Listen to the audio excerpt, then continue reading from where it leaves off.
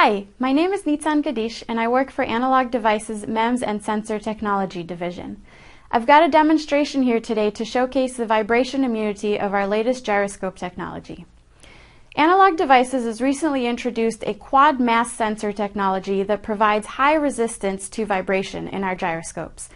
The technology is present in all of our new gyroscopes. These include the ADX-RS64X series, the ADX-RS45X series, and all of their automotive counterparts. The demo here has got two gyroscopes mounted on a rotating platform. When I rotate the platform, you can see here on the screen that these are in fact gyroscopes and that they respond in the same way to rotation, meaning that this is a fair comparison between the gyroscopes.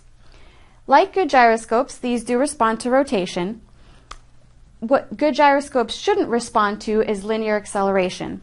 So if I apply a little bit of linear acceleration here in the form of a small shock, you can see that the Analog Devices gyroscope output on the top here hardly responds to the shock at all, while the competing gyroscope on the bottom, its output sometimes bounces rail to rail and sometimes even continues to ring for a long time.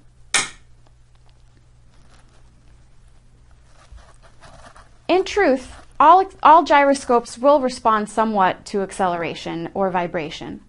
The problem is that the system or the algorithm can't differentiate between gyro output due to rotation and gyro output due to an error like acceleration.